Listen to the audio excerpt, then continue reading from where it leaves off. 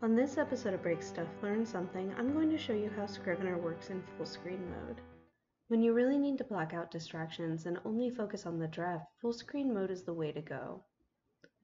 To access full screen mode, go up to the black box with the arrows and click. This brings up your draft in full screen mode. When you are in full screen mode, the control panel can be accessed by moving your mouse towards the bottom of the screen. The control panel in full screen mode is a stripped down version of what you have outside. You can change the text scale to something that is legible for you.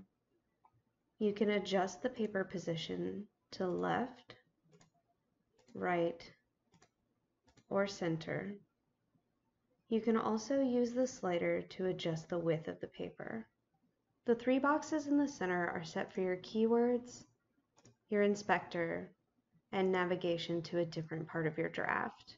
Next to that, you have your word count and character count. And on the far right, you have your background fade.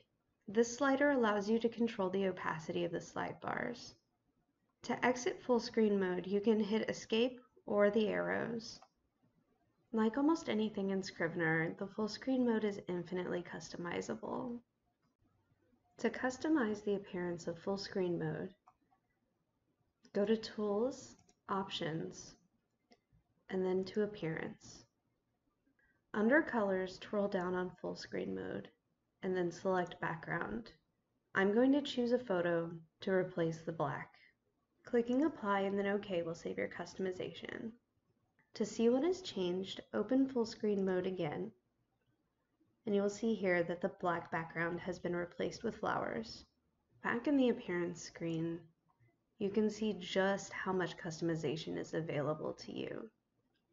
All of these things are things that you can change in full screen mode and in other modes. At times this level of customization can seem overwhelming, but it's there to make sure that your environment is as comfortable as possible for you to write in.